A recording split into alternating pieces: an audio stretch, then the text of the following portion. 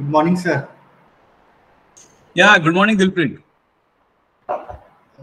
Yes, sir. So, ISF College of Pharmacy is now preparing a dialogue series for expert talk, and we have searched various experts in the field, and we have now expert Dr. Gautam Singhvi. Sir, good morning. Good morning, Dilpreet. So, sir, actually, our principal sir is busy in some meeting, and they will join soon. So, sir, I have given you some brief introduction about you before starting the presentation. So, Dr. Gautam Singhvi is working as an associate professor in Department of Pharmacy, Pilani. He obtained his PhD from Pilani. He has numerous number of industrial research experience, academic teaching and research experience in various pharmaceutical technologies. He is a world 2% top scientist in 2021 and 2022. He is passionate about practicing the newer teaching pedagogy in the classroom teaching as well as motivating students in the new era. So without taking much time, sir, should we start the presentation, sir? Yes, please. I can. So it's okay? Thank you very much, sir. Yeah. Thank you, Dilpreet, and thank you, ISF Moga College, giving me this opportunity to interact with various researchers, students, and industrialists. And this is my, like we can say, I'm privileged to be here and sharing my thoughts over the key aspects on the dissolution methodology. And I'm sure that the topic would be useful for the upcoming researcher, and especially those who are in a higher degree and PhD. They will realize the significance of dissolution methodology in their research. Okay. So with that, I'm going to share my slide. Please let me know if there is any glitching from that slide. My slides are visible.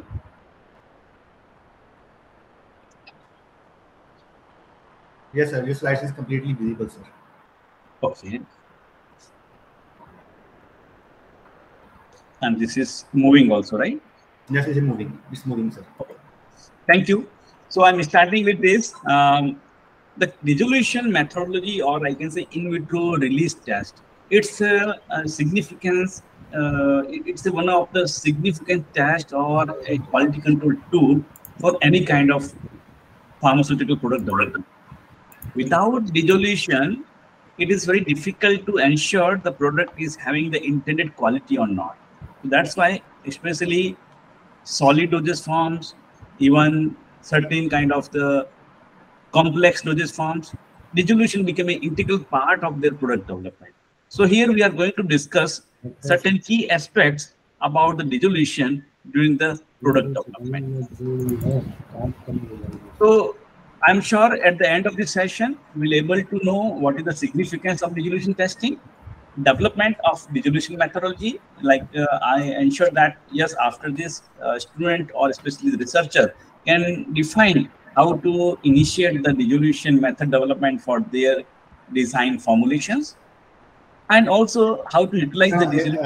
I welcome you, sir, our principal, sir, in the presentation, sir. Okay, thank you, sir. Please continue. Please continue. Welcome, sir. Welcome. Thank you, sir. Thank you so much. Okay, I'll interact you just after this. I'll just complete my presentation and then I'll be able to interact with you. Sure, sir. Okay, thank you so much, sir. Thank you so much. Yeah. So from this end of this presentation, I'm sure we'll have able to this learning outcomes. We'll able to know about the significance of dissolution testing. We'll come to know how to develop the dissolution methodology and also how to utilize the dissolution data for the interpretation of the data, dosage form, etc. So what exactly is the dissolution is a process which we know from the beginning, like when we started the pharmacy. Dissolution as a formulation development, yes, it's a process in which dissolution is a process in which solid substances solubilize in a given solvent. That is what is the mass transfer from the solid surface to the liquid phase. So a drug is coming out from the dosage form and it is dissolving in the liquid phase. That is, we say it's a dissolution. So dissolution became an integral part as various solid dosage forms like tablet, capsules, pellets, powder. the drug has to dissolve. Once the drug has dissolved and coming to the, we can say, gastric fluid, then only it is available for the absorption into the blood. So without dissolution of drug, the drug is not able to available in the blood circulation. Hence, the rate of dissolution will define the rate of absorption, as well as sometimes it will also correlate with the onset of action. So we have seen sometimes the fast dispersible tablet, some kind of the liquid solution, dispersible tablet. So that is playing with the dissolution of the drug and helping into getting the better onset of action. So that's why in today's lecture, we are going to discuss what is the significance of dissolution methodology. So dissolution or drug release tests, which are in vitro tests that measure the rate and extent of dissolution or release of a drug substance from the drug product, which is usually in aqueous medium, or we take the solvent system or liquid or dissolution media, which is mimicking our in vivo system.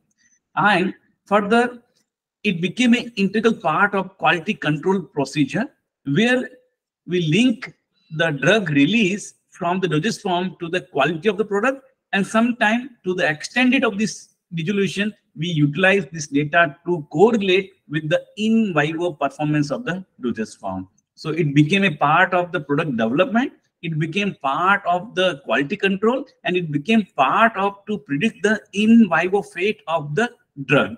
So it became from the beginning, from the pre-formulation to the quality control, dissolution became an integral part of the product development. So various phases of the product development, we can say, at the beginning, there is the API and excipients are there. Just to know what is the intrinsic dissolution of a drug in presence of API, or when it is unit surface area, how the drug is coming out from its compact mass. That is called the intrinsic dissolution of the drug. Intrinsic, it means it is an inherent property of API that will have whether to enhance the dissolution of the drug is required, whether solubility enhancement is required or not, that we can reflect from the intrinsic dissolution of the drug. Then moving forward, when we have the pre-formulation information or investigating of the pre-formulation data, we again perform the dissolution rate of the drug. The next, we'll start about the product development. Definitely, dissolution is the role model there. Without dissolution, we cannot say our product, especially in the generic product development, without developing dissolution methodology, without matching the dissolution data of innovator, generic formulation with innovator, we cannot say our product is mimicking the innovator. So whole trials are keep on going to just to match the dissolution of the reference listed product or innovator product. Further, for the optimization of the product, various process parameters, various formulation composition, if we say the tablet, we have the binder concentration, disintegration concentration, then we have the hardness, especially in case of the control release formulation, we have the polymers, how that control, how that impact is there on the dissolution, that need to be optimized. So again, dissolution is required for optimization of the formulation during the formulation development and optimization. After the optimization of the product, again, the tablet or the product will go for the quality testing as well as the stability testing. So at the different time points of the stability samples, like 0 months, 3 months, 6 months, 9 months, 12 months, 24 months, 36 months, like based on the regulatory requirement, we withdraw the samples from the stability chambers and again check the various specifications. Dissolution is one of the specification just to check during the stability at various conditions as per ICH or US FDA, whether the drug product still have the same dissolution profile or not. So dissolution again become an integral part during the tablet stability or product stability. Further, when we have developed the product, before going for the bio study or bioequivalence testing, we check the bio study, the data of the dissolution, and sometimes we correlate, with the help of convolution or deconvolution method, we correlate our dissolution data with innovator in vivo data and establish a IVIVC. Based on that, which is like we have the 3-4 composition, 3-4 trials or 3-4 strategy. We have developed the product development with the 3-4 strategy. Which strategy is required, or which strategy will go for the bio study? For the screening of the particular strategy, if we have the IVIVC, we can screen out of this 4 formulation. One formulation is the best one, which has highest probability to meet the bioequivalence with the innovator. Otherwise, there is a more chances of failure. So dissolution again minimize the chances of failure of the bio study. Further, there is a need of commercialization. Definitely, the dissolution is a quality control tool. For that, it's required for the approval. And after the approval, during the product is in the market, and there is a change in the site, or there is a SUPAC, as per the SUPAC guideline, there is a change. Suppose there is a change in the polymer concentration.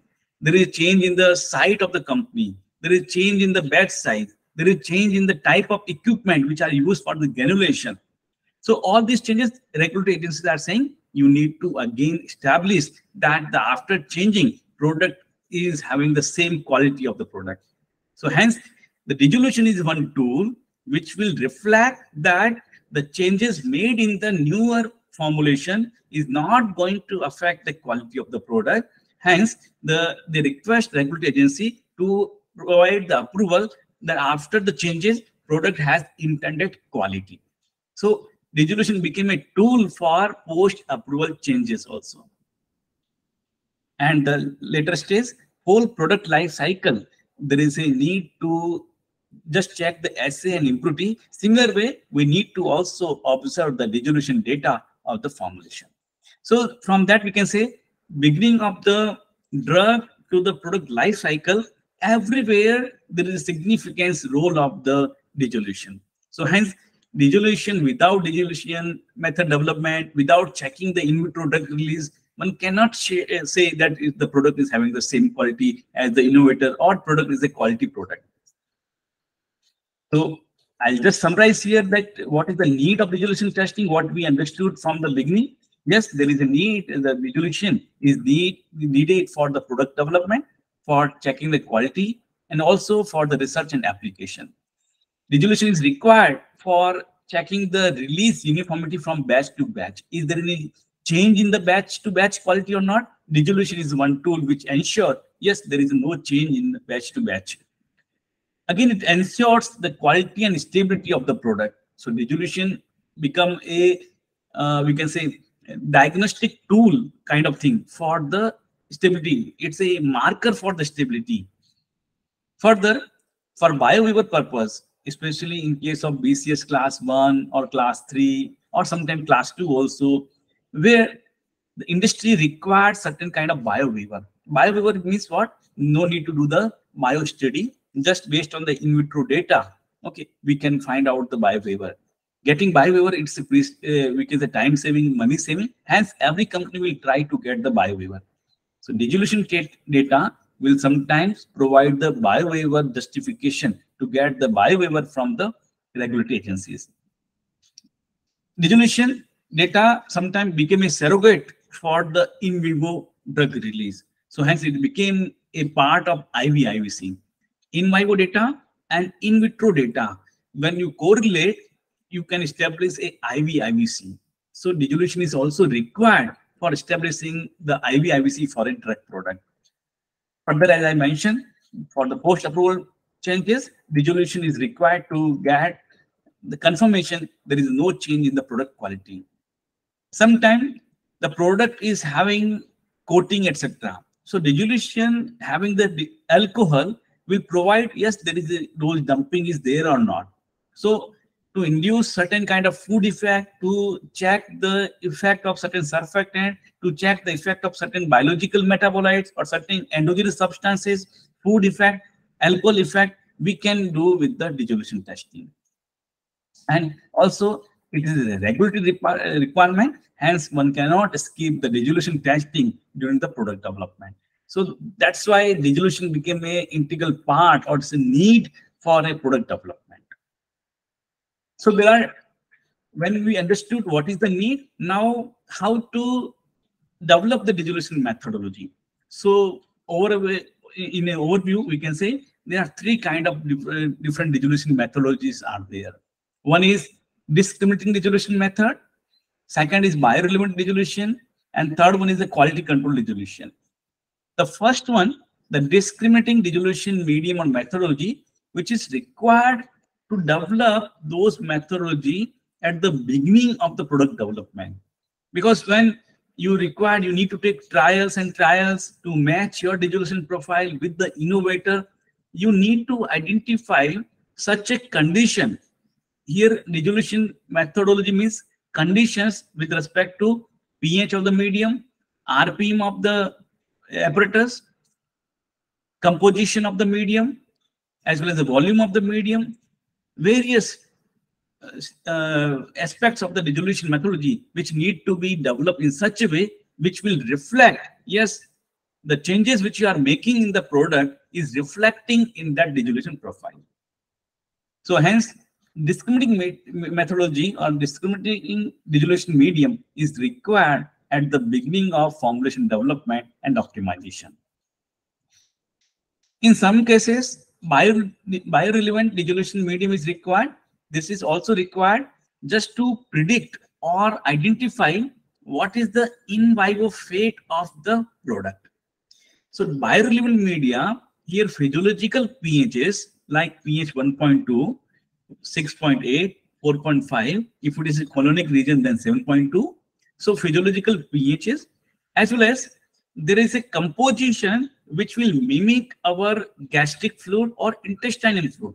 So hence there are certain simulated gastric fluid mediums are available, simulated small intestine fluids are available, or sometimes if you require the buccal tablet, sublingual tablet, or a particular site-specific dissolution is required, so that composition can also be developed. Like in case of ophthalmic preparation, in case of topical preparation, so dissolution of the certain products is required to get the biorelevant dissolution media or organ-specific dissolution media.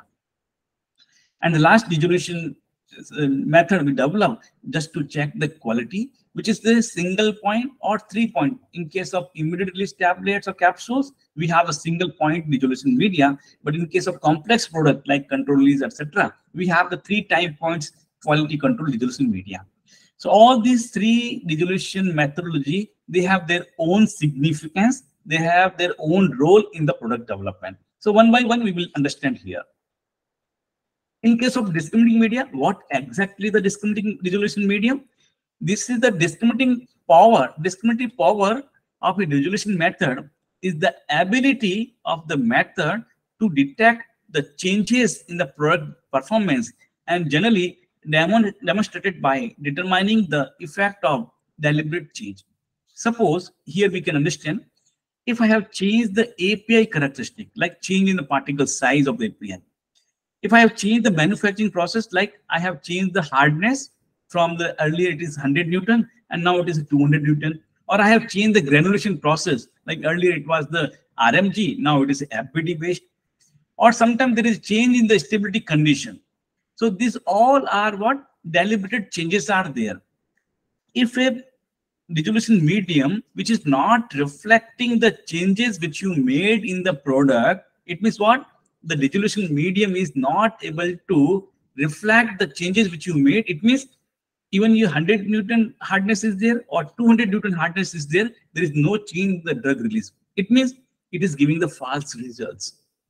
So if there is a change in the process, you are not able to identify there is a change in process or not. Ideally, if you make any change, okay, that should be reflected in that medium. So discriminating medium is developed at the beginning, which will say whatever the changes you are making in the change in the binder concentration, change in the hardness, change in the disintegrating concentration, it will reflect in the drug release. Then only one can able to match the dissolution with the innovator. So for that, initially we develop a product, like we take the innovator product, then we try to find out whether our product is or taking a trials, this is matching with the innovator or not. If a product or dissolution method or medium is showing 100% drug release in 10 minutes, like in this slide, in this medium, if you see, within the 10 minutes, 100% drug is released. So after any making changes, if the dissolution is very fast, so formulator will not able to identify really there is an impact of particle size there or not, really there is impact of hardness is there or not. So it's confusing. So we need to develop such a dissolution media where it is showing the reflection of the changes. It means what? It is a slow releasing or having a, you can easily identify what is the changes between the 15 minutes and 30 minutes. Then if there is a change, you can easily identify, yes, formulation is showing the impact or dissolution medium is showing the impact of the particle size or hardness. So that kind of methodology is called the discriminating dissolution medium. It is required at the beginning of the product development so that the formulator can optimize the product developed as per the innovators. Another medium is what? Biorelevant dissolution medium. So it's virtually the same as the fluids inside the body and provide a much more accurate picture of how the drugs and their formulations are likely to dissolve in vivo. In vivo condition, we have different kind of salt. We have bile salt. We have different pHs. There is a food effect. There is a no food effect, because sometimes if you have seen, the physicians will prescribe the drugs or delivery systems or form of medicine you take before meal or after meal. It means what? There is definitely there is a food effect on a certain drugs absorption. So there is an impact. How to identify that? So there is a biorelevant dissolution mediums are there. So one has to perform the optimized formulation in biorelevant dissolution media to predict how it will behave inside the body. They represent the free fat and the fasted conditions of the gastric and intestinal condition. Also help to identify the bioavailability. It also helps to identify the to achieve the IQAC. So sometimes if it is reflected, yes, there is a food effect. So definitely there is a recommendation for the product, take the before meal or after meal. Suppose there is an effect of milk is there. Sometimes it is recommended take with milk or without milk.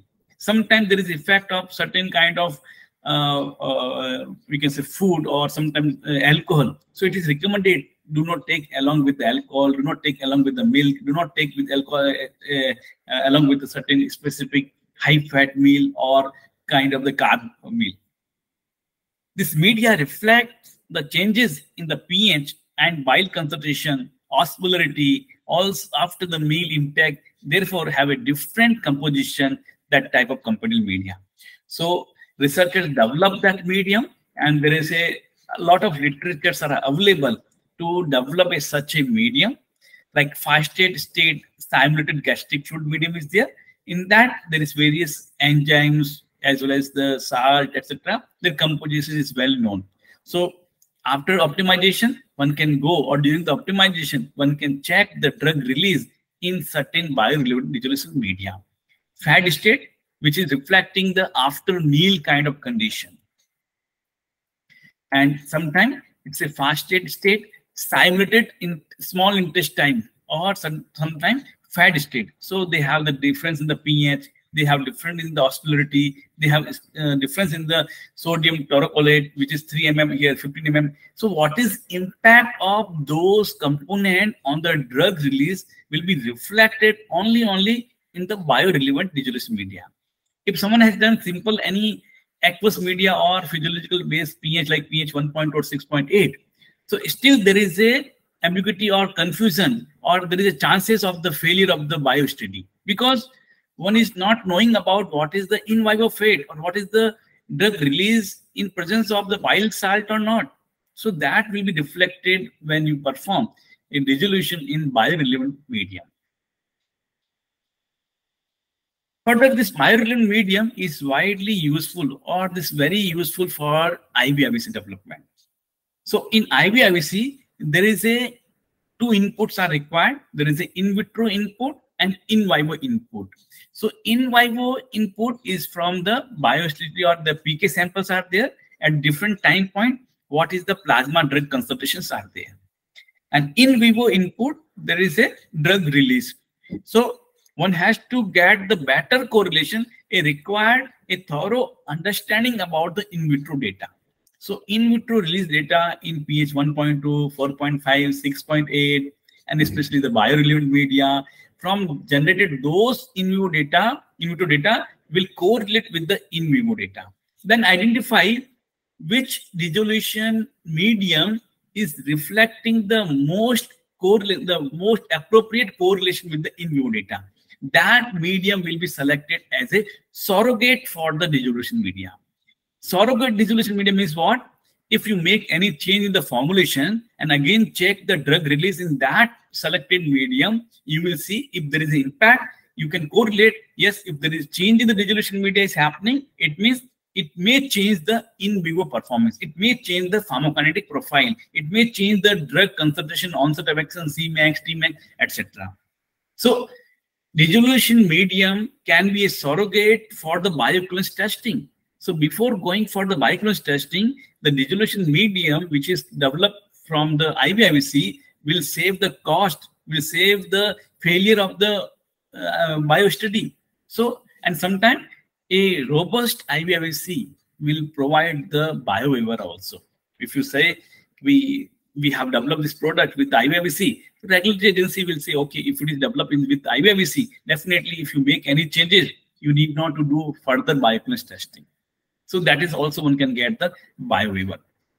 So what we understood so far, the significance of the dissolution medium or dissolution methodology, and second, different type of dissolution methodology, which are the quality control, biorelevant, and the discriminating medium, and which methodology is required at which stage we have discussed.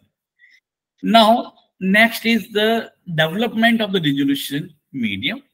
So prior or before starting the dissolution medium selection, methodology selection, one should know about what is the drug solubility. What is the drug solubility?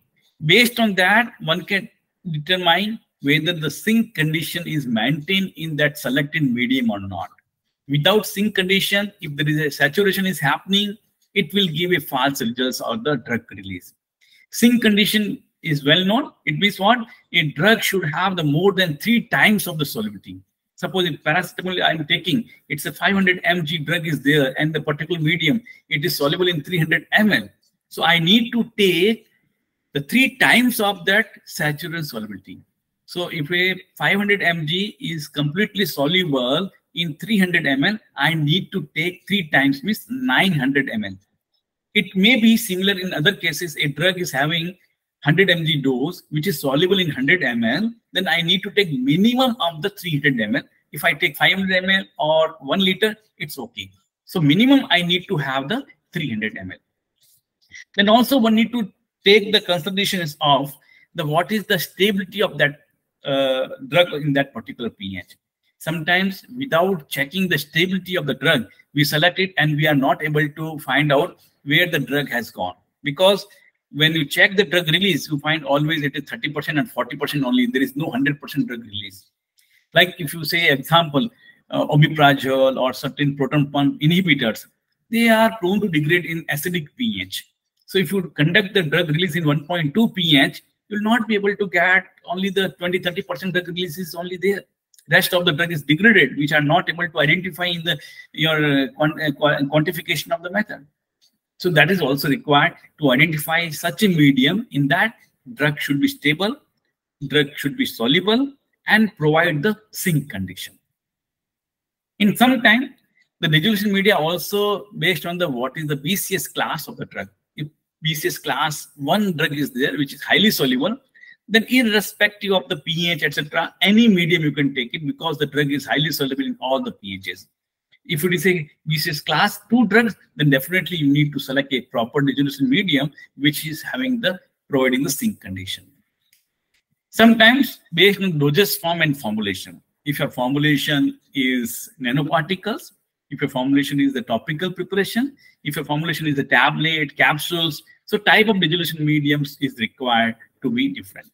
So based on the drug solubility, sink conditions, drug stability, BCS classification, and dosage form, these factors are governing for selection of a suitable dissolution medium.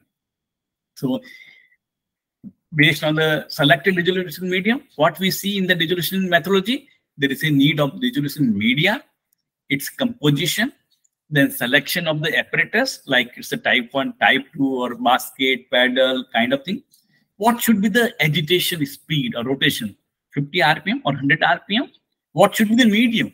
500 ml, 900 ml, 200, 10 liters. It's based on the what kind of methodology. If you are selecting type flow-through cell apparatus or type 4 apparatus, maybe the 6 liter, maybe it's okay. But when you take the type 1 and type 2 apparatus, 1 liter or 2 liter maximum assemblies are there. And also, sometimes there is a need to, if a sink condition is not achieving and required to add certain kind of surfactant, then there is a need to have certain data which provide the selection of a suitable surfactant, which improve the wettability, which improve the drug solubility. So various methods are available. If you see the USP, and there is a type 1, that is a basket apparatus, paddle apparatus, reciprocating cylinder, flow-through cell, paddle over disc, rotating cylinders, reciprocating cylinders. So now type 1 to type 6 are mostly widely used for different kind of dosage form, especially for tablet and capsules. Type 1 and type 2 widely used. And right now the certain microsphere, microparticles, beads, small tablets, etc. So flow-through cell is widely used nowadays. Then for certain transdermal patch, etc., paddle over disc or rotating cylinder is widely used for such kind of thing.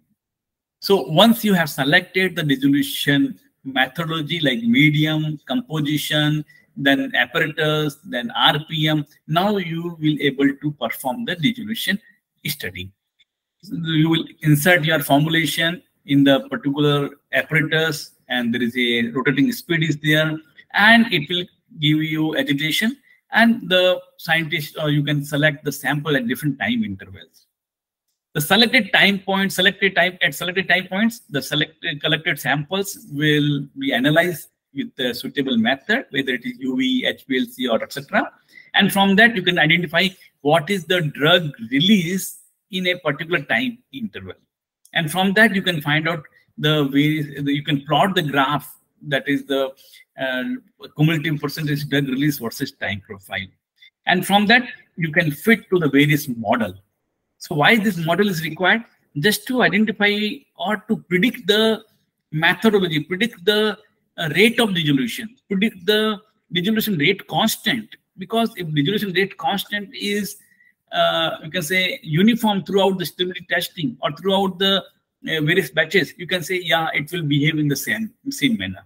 So we fit the data to various model-dependent and model-independent approaches. So for the model-dependent, we have zero-order kinetic model, first order, Higuchi, Grossman-Pepas, Weibull, Banker-Lonsley, Hobenberg. I'm not going detail because these are well-reported. There is certain softwares are available.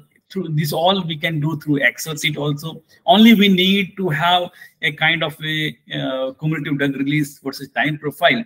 And with the mathematical modeling, we can generate the dissolution rate constant. We can generate the diffusion coefficient or the dissolution rate coefficient. And also we can find out what is the T50, T90 of the drug release. We can easily identify. Certain are model independent approaches, which is mean dissolution time, mean resolution time, T50, T80, similarity factor or dissimilarity factor, which is F1 and F2, and certain statistical models are available, which again reflect what is the drug release behavior. So these model dependent and model independent approaches are just to interpret your dissolution data. So generating the data and interpreting data is not a critical thing. What is important is what your input in the dissolution. If your dissolution method selection is wrong, it means what? This data is no value. So these are the softwares, etc. They are helping to interpret your data. But as a scientist, you need to work on the selection of the dissolution medium, development of the dissolution methodology, which will provide the more accurate data. Then interpretation, fitting the various models, it's a kind of a layman work. Simply you put the data, software will provide what is the different information about the data. So these are the mathematical model equations are there, which is well known. So mean residual time, or F1 value, which is a similarity factor, F1 this similarity factor, F2 similarity factor. So they have range like this similarity factor 0 to 15, and similarity factor F2 value should be more than 50 or 50 to 100 per 100. So overall, I can say the summary what we understood, because with the time constraint, it is 30 minutes. So here I'm concluding the overall what we understood here. So dissolution is a methodology to be selected for the candidate formulations, and it's also helping identify the various critical manufacturing variables. So impact of blender, binder effect, effect of mixing effect, granulation procedures, coating parameters, excipient impact on the dissolution. So dissolution became a quality control tool to identify which are the critical variables for the product. Then dissolution will help in the formulation optimization and to decide the quality control for that. It also estimates the food effects and food effects on the bioavailability. Dissolution also helps to establish the IQAC-IIC, which further provide the biowaiver. Dissolution also help to develop a surrogate dissolution medium, which help to get the IQAC as well as to provide the biowaiver in case of SUPEC conditions. So sometimes based on the BCS class of the drug, based on dissolution data, we can request for the biowaiver, or we can provide justification to get the biowaiver from the regulatory agencies. So overall, it's a quality control tool for the product development. So this is whole summary. Dissolution is not a simple drug release, put your tablet into the dissolution medium or any apparatus. There is a science behind that dissolution. Okay, we need to develop a suitable dissolution methodology which can reflect the product performance. So that is whole summary about the today's talk in the 30 minutes, just to sensitize you all to work on dissolution methodology during the product development. So no any medium can be suitable for any kind of dosage form. So it's required a thought process during the development of dissolution methodology. That's all from my side. If you have any questions, I'll be happy to answer that. Thank you so much.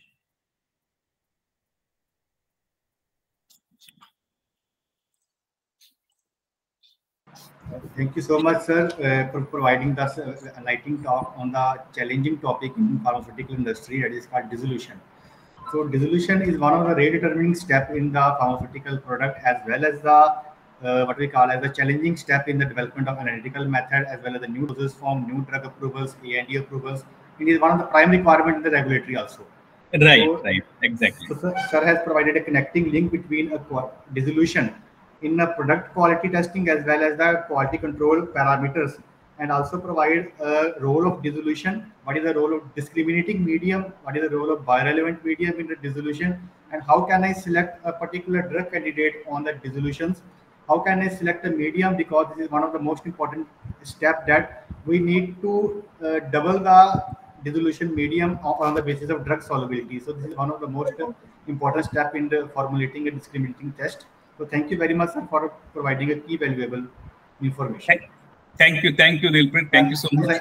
Sir, I hand over to yes. So thank you very much, Dr. Gautam Singhvi ji. So from core of my heart, I welcome you, as well as the thankful to you for accepting our invitation and deliver a very, very specific. Thank you so much. Thank you so much. So welcome, and I hope that in future we can do some of the collaborative work, and it will be helpful to the pharmacy fraternity as well as some of our young pharmacists. So no doubt I know that WITS is one of the very popular name in not only in India and abroad also. So I hope that, and as and when you are in nearby of this place, you can visit this place. You're welcome. Or if you are coming to Delhi or like a Chandigarh, you can give a call to the Dr. Dilpreet Singhvi. I will provide the transport facilities from this place. After this, you come to this. Very happy to check it. And thank you, Dr. Thank you, Dilpreet, for Dr. Sir. organizing Thank it you very, so very much. nice. Thank you, sir. Thank you. Thank you so much. And really, it's so kind of you. Like I know your name from my college, from my B.Pharm college, from Lachhmi College. So I heard that you were there, professor. Okay. Yeah. So that was one. I have already that impression of you, and it's good to know again, reconnect with you through this platform. And thank you very much for this inviting me and interacting with the whole scientific community. And definitely, I'll plan sometimes to come there, and we'll have many more collaborative things together. Thank you so much for this opportunity. And thank you, Dilpreet, for arranging all this and coordinating this event. Thank you. Thank you.